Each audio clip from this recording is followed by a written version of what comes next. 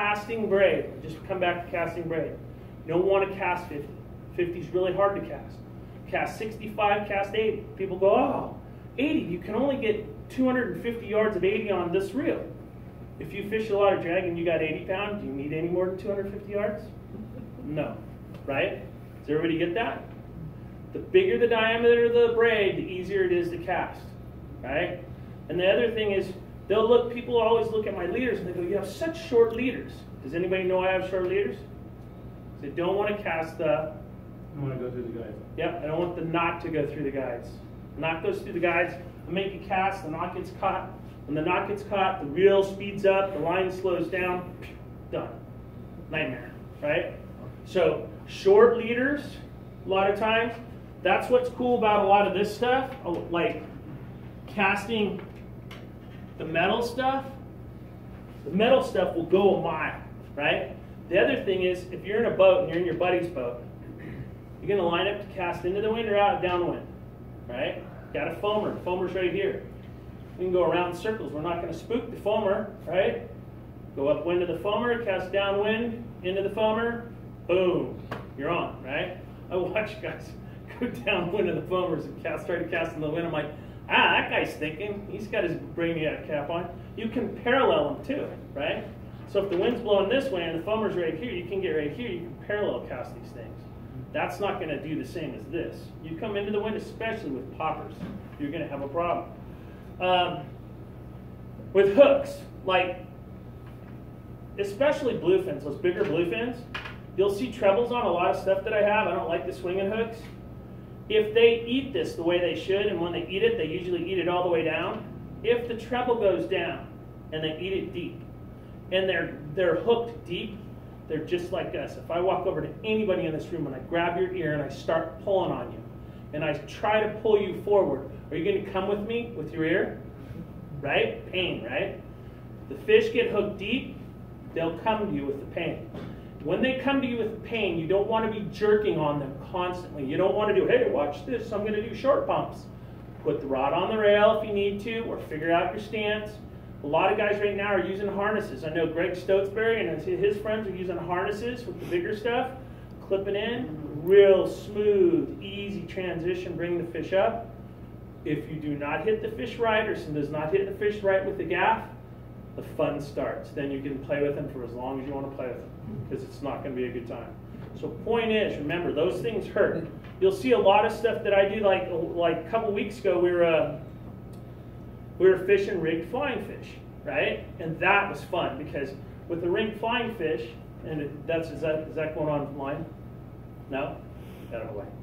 So with the rigged flying fish, and if this does, I didn't give the secret up, she's lying.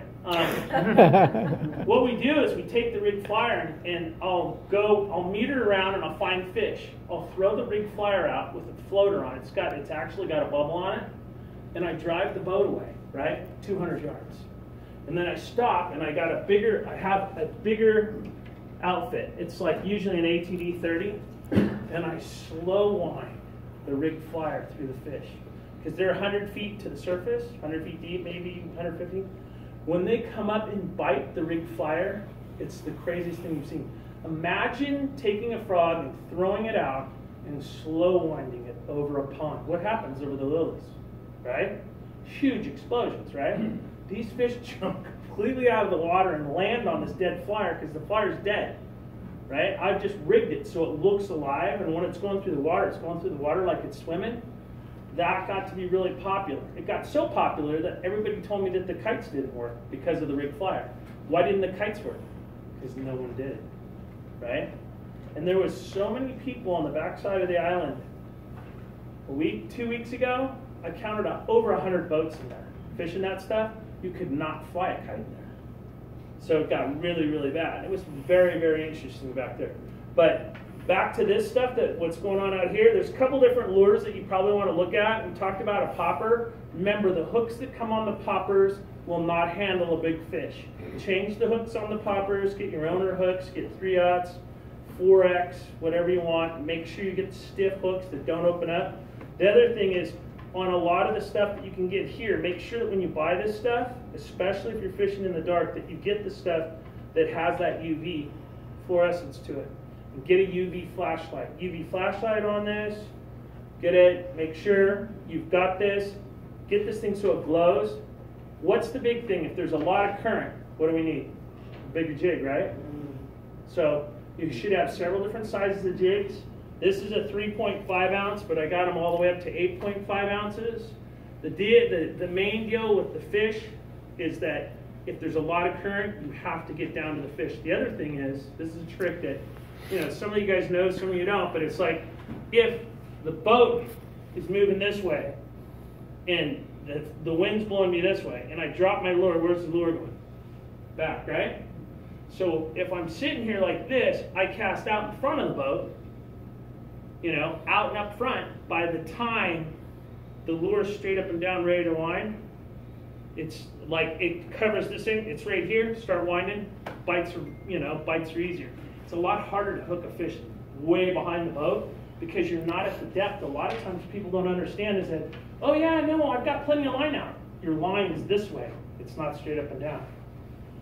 So it's like, that's one thing that I learned. It took me a couple years to figure that one out, but cast way up in front of the boat, and once you get to the point, the other thing is if you don't have anything to do at home, mark your line, 100 feet, 200 feet, right? Just know how much line you're putting out. People just drop down to the bottom, they have no idea how far they're going. Take 100 feet, 200 feet, 300 feet, 1 mark, 2 marks for 200, 3 marks for 3. Just giving you guys a couple pointers that work. It seems to work for me. The other thing that I noticed that I thought was funny is that because I would get on boats and I'm not really fishing them, but I'm taking people fishing, people make these super long leaders on these flat falls. And I was like, and there'd be a swivel on the top of this leader. The swivel hits the rod tip. I have an 8-foot gaff and I can't even go through and gaff the fish because the fish is still too far away for me to gaff it. Right? So I end up taking these people and going, walk backwards, walk backwards, walk backwards, and you stick the fish and you get them. Point is, if a bluefin, like caught a few of them now, this is a 200-pounder, he's this tall. His tail's from here to here. What's different with a bluefin? Big, wide. If he's this tall, and it's from his mouth to his stomach, how far do you think it is? This far? Maybe, right? Get the point? You don't need a leader that tall. You need a leader that might be 4 feet. 5 max, but you need to be able to go. You do not want to try to leader a fish and gaff it at the same time, especially if it's 2 guys on a boat. So watch your leaders and how you're doing with your leaders. The flat fall fishing, again, I saw all sorts of stuff. The bigger fish with the bigger stuff, guys were doing this. A lot of guys were doing this. This is an 11-aught, right? This split ring that comes on this, on most of the ones that you get, you want at least a 200-pound split ring. See how big that split ring is? This is a 9-aught. It's a swinging hook, okay? As long as these two aren't tangling, I'm good. But again, you can tie your knots. I saw a lot of guys crimping. What knot do we tie? Does anybody know? That's right. Got it. Using swivels, if you use a swivel and use a wind-on, this is a wind-on leader and a swivel. I've got all the twists because the swivel's here. This is a 360-pound swivel. Nothing's going to happen. This thing was on fire. Big hooks. And one thing with the big hook that you guys should look at, do you see the eye right here? And you want to take a look at this later. Where's the point of the hook? Is it off point? It's off center, right? You know why it's off center? Because a lot of times, the point of a hook will follow the eye of the hook, especially if the bend of the hook's down, and a lot of times you won't get a real good hook set. When it's off just a little bit, I do this a lot with like marlin. I use circle hooks on the marlin, but a swordfish rig I do this to bend it, because if it's off the eye and it's running through, it's going to grab something and you'll get a hook set. So that's a key point. Your tackle stores, they'll know how to rig the stuff. I'm giving you your basic knowledge, your rational thought process. Ask for stuff like this is an BB2 800. BB2 800, I'll fish 100-pound on it. Probably got, I don't know, 600 yards, 100-pound. It gets 38 pounds of drag. They're not going to go anywhere. It's got a 2-speed. This is actually a Kamana iRod.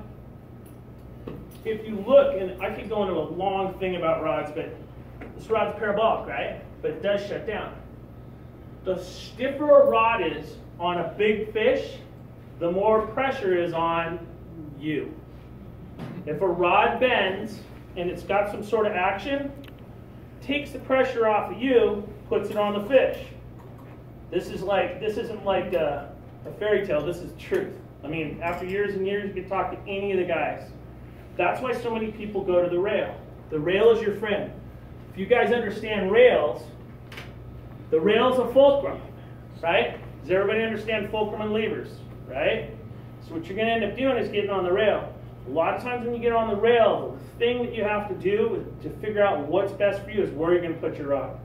Some guys put it on this arm, some guys put it on this arm. What I saw this year that was pretty interesting is that I saw a guy get into a harness with his rod on the rail and put the rod on the rail, and he was all harnessed up. Instead of standing up, he used the rail, and it worked perfect for him. Just giving you guys just something I saw that was pretty cool. So depends on where you want to go. The rail is your friend. It's going to take a lot of pressure off you.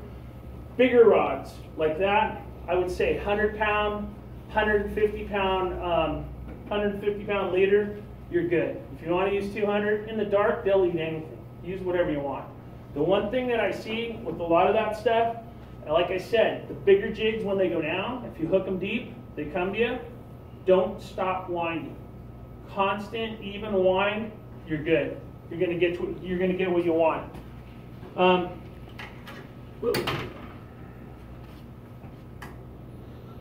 The other thing that's been really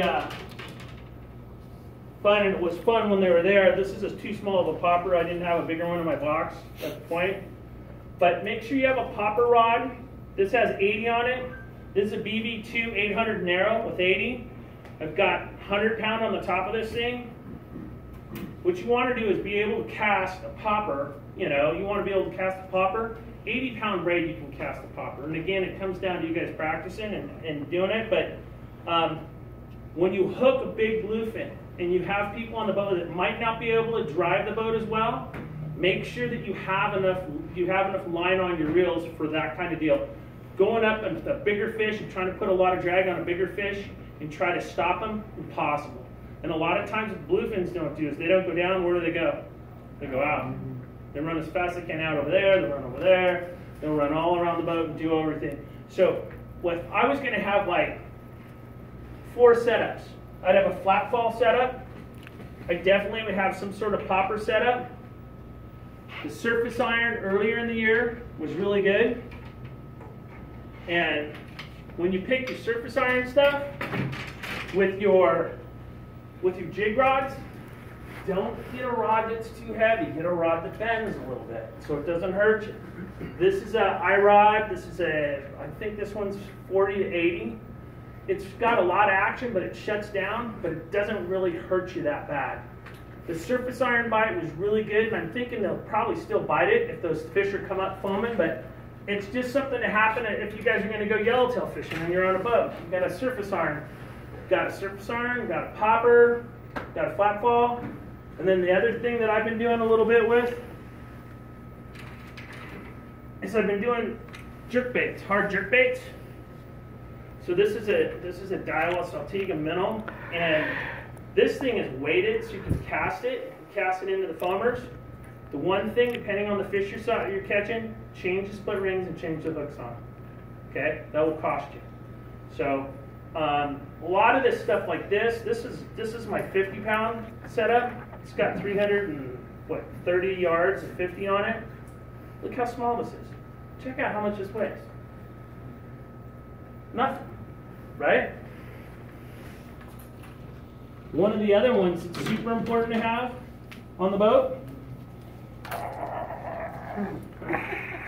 Wow, he's really got hooked up there, right? Snipers, you know, what deadfalls, whatever, any sort of iron lure that you got. If the fish are foaming, put a bigger treble on it. If you think the treble looks right, go to the next size. Make sure you got a good split ring on it. This is like a casting dream. You can cast this stuff and you can cast it far. You will be hooked up most of the time that you're on a boat. This little reel right here is a Dauntless. It's an accurate Dauntless. This thing will put out 32 pounds of drag. This is a I-rod. It's an 8-foot I-rod that you can fish up to 80. This has 80 pound on it. And there's 60 pound leader on this. So all I want you guys to do, if you can, is just take the time and come and look at this stuff. One of the other things that drives people nuts that we fish, just to go through, is I fish these hookup baits all the time. And the tuna love them. They'll eat the hell out of them. The problem with them is, if you see bigger fish, don't throw them, because the hooks will open up. Go to the heavier size hookup baits, and they got bigger hooks, but you can see this is something else that we'll fish for them all the time. This kind of small, it's a 7'6", 764 I-rod. What are you catching on the hookup? Tunas. Yeah, tunas, yellowtail. The whole year I've spent just catching tunas this year. You know, I think last weekend was the first yellowtail I caught all year. Caught on a patty, on a hookup bait. So when you say change out the hook, what are you changing them out to? Usually what I'm doing is I'm changing them out. Like on a hookup bait, you're going to go to the next size, and he has stiffer hooks the heavier they are. But if the other stuff, I use pretty much owner, and I use owner 4Xs. But are you still using treble or? I use trebles on a lot of stuff, and I use mostly trebles. Mostly treble. Yeah. Really? Yeah.